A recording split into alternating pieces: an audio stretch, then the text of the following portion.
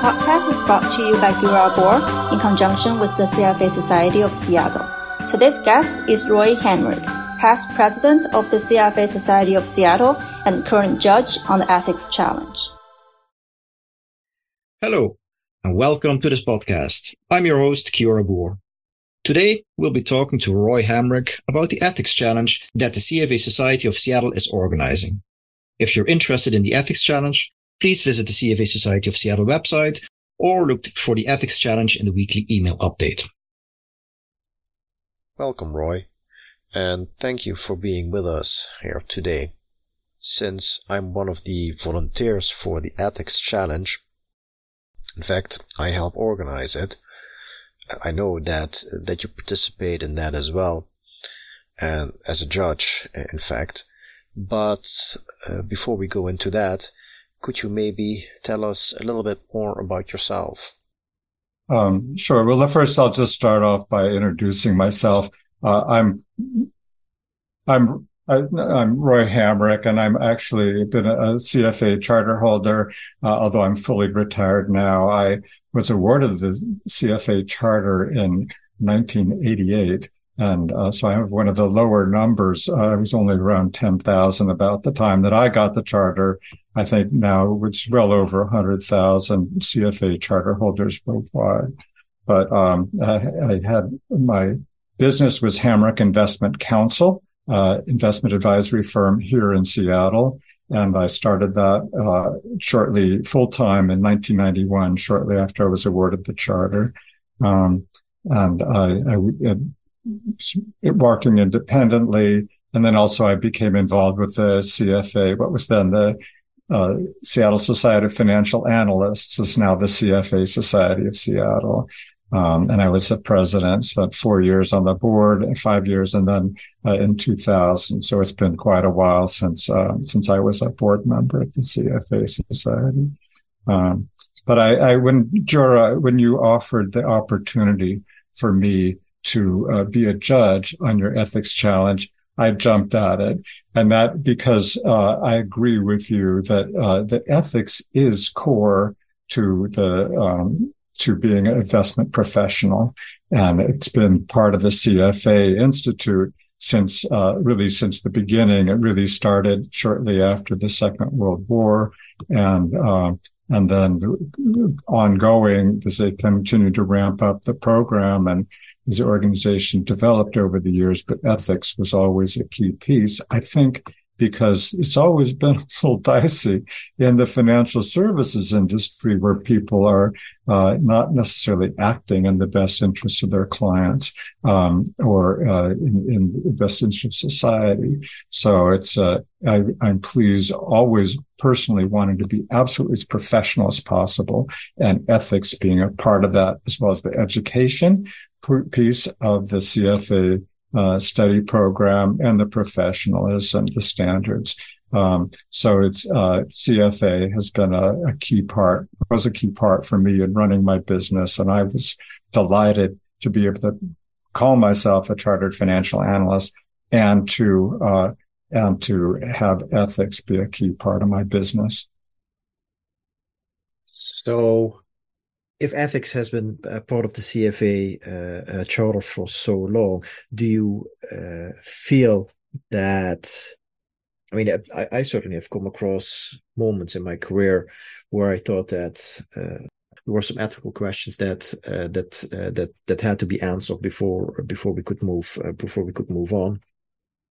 Do you think, or do you feel that has gotten better with more and more people getting the charter? As you said, you were one of the early ones, and now I think there's indeed 100,000 or even more charter holders. Do you feel that it has gotten better, or did it even get worse in your opinion? Well, I think what I see, Jura, is that it seems to continue to be a problem. Whether it's worse or better, I can't say. But I'm just surprised that you're always hearing in the news about a Ponzi scheme or another kind of, and these are actually violations, fraudulent kinds of things, and how much are people really adhering to ethical standards, just higher standards of professionalism and not cutting corners and really watching out for the interests of their clients. I think it's always an issue.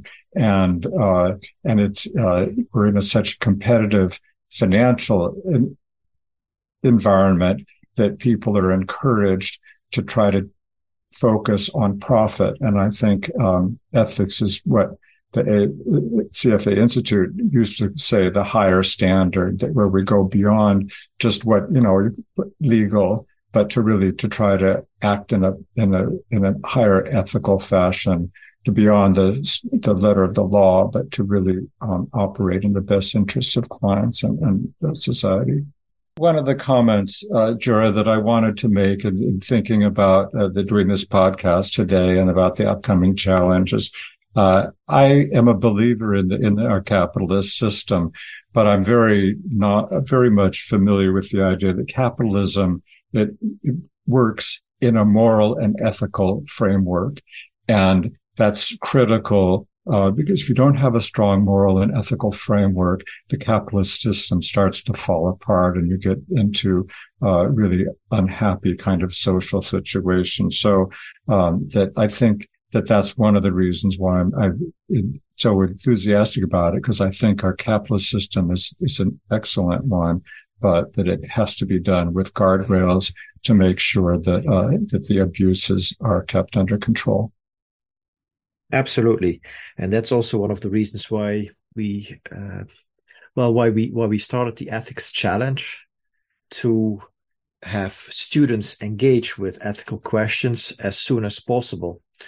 I think Michael McMillan, he explains it best when he says, well, ethics is this slippery slope where not everyone is good or bad, or starts out as good or bad, but you make a decision which is questionable, and then you're forced to make a second decision which is even more questionable, and that's when you get that you slide down the scale, and before you know it, actually you have the SEC or whoever knocking on your door. Yeah, by then it's really too late. Whereas if you start early thinking about ethical questions,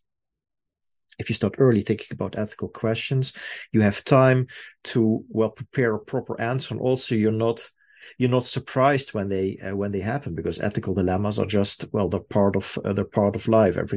Every action has consequences, and by thinking in advance, thinking ahead, being prepared, at least a little bit prepared, it helps you to avoid possibly avoid that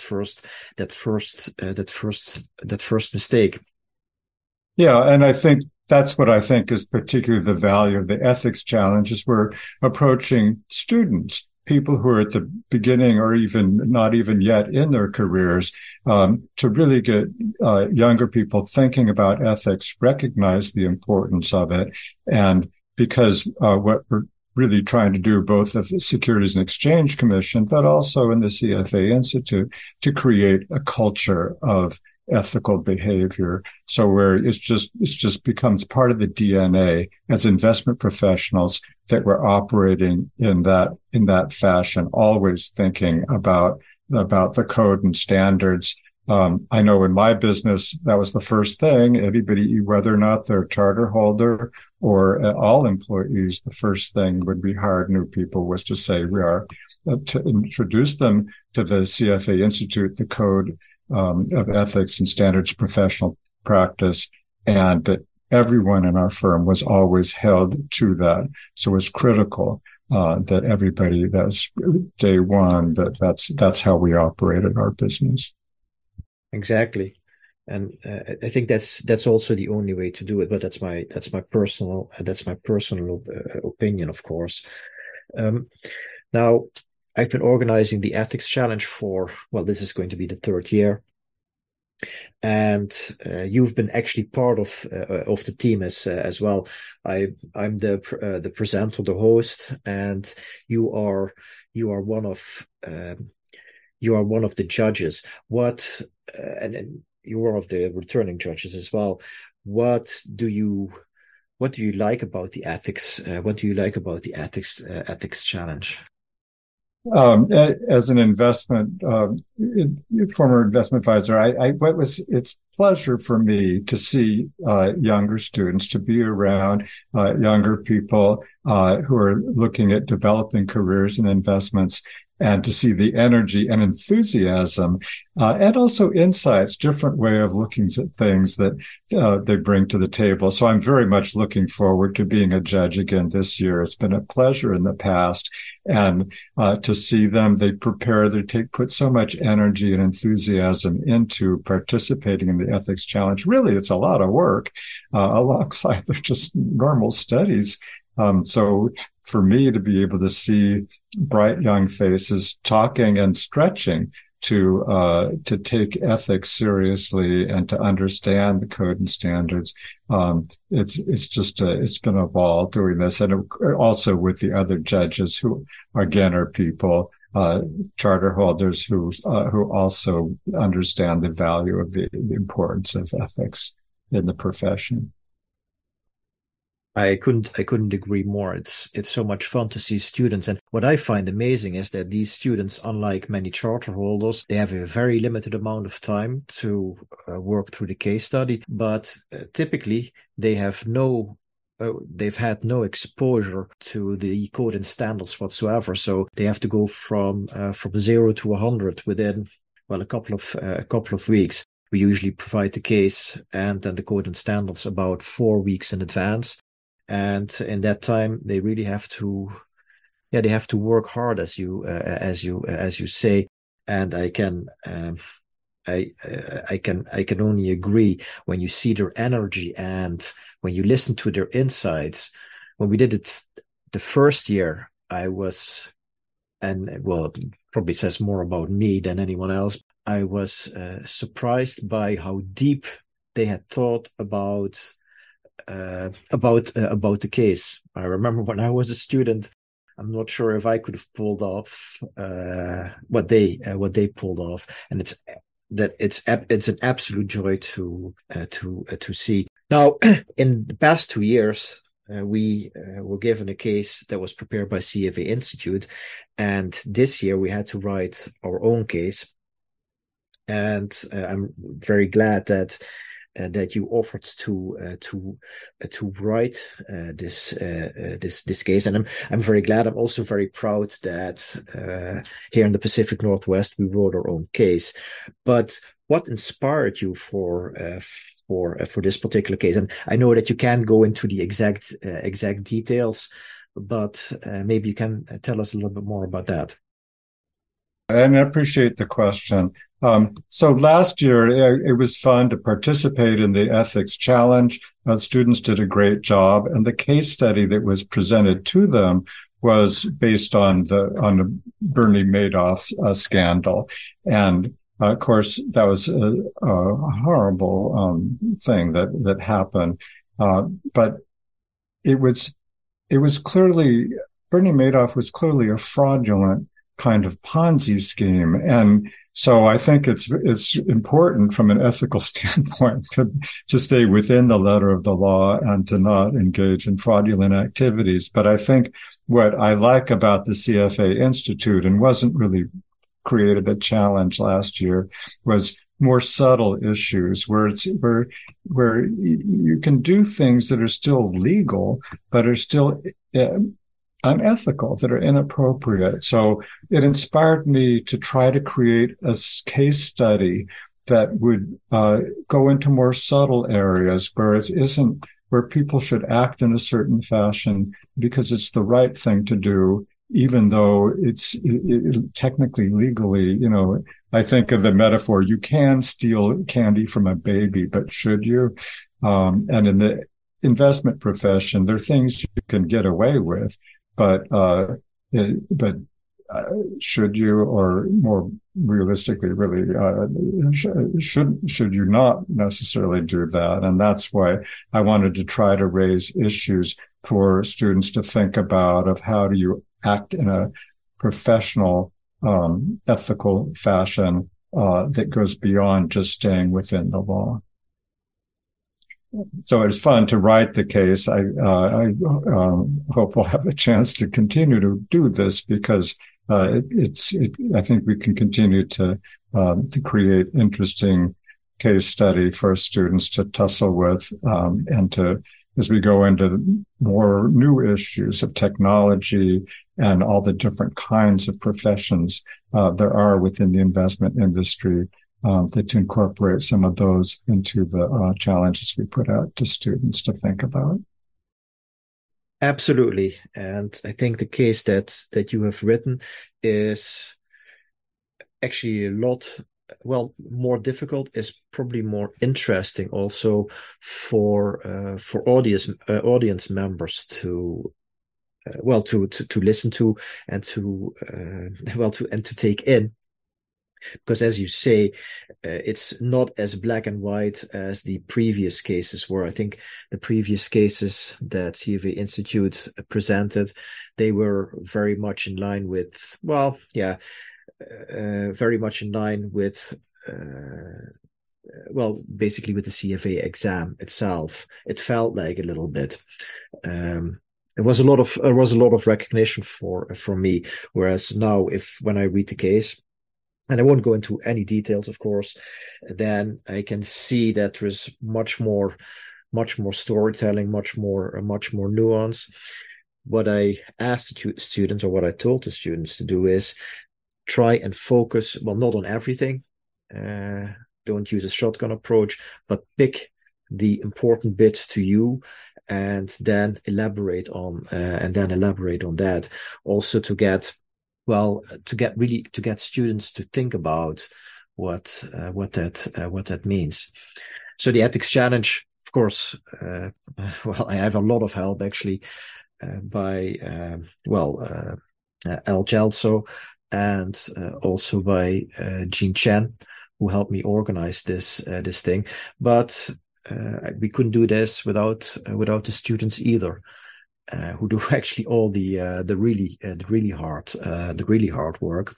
I was impressed, Jura, that you got four universities this year, which is more than we've had in the past. So, an increasing number of university students being involved in the ethics challenge. And also, I just thought I would mention that part of it for me in my previous years, I was something of a playwright. So when I was given the opportunity to write a case study, this gave me a chance to try to write something that certainly touched base on all the ethical issues that are part of the code and standards, but there was also maybe a little bit entertaining and lighthearted. So as the students maybe were working on this, they might get a chuckle or something along the way. That ethics certainly is serious, but that doesn't mean as we talk about these issues, we can't have a good time and be thoughtful and be maybe even entertained a little bit. I'm looking forward to seeing how the students come forward with in response to the case study this year. Well, Rory, thank you very much for writing the case. Thank you very much for participating in this podcast. I really appreciate it. Well, thanks, Jura, for hosting this. I'm looking forward to it too. Anyone who is interested in the Ethics Challenge will take place May 25th, Thursday, May 25th, starting at 3 p.m. We will have 4 different teams compete and present their findings, and then afterwards there's a little bit of networking going on.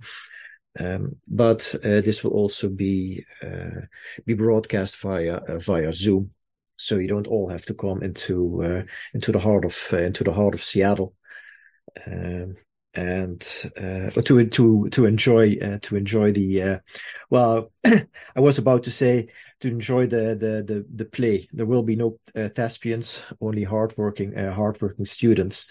But I do think actually that everyone will have a good time. I hope that everyone will have a good time, and I'm looking forward to it as well.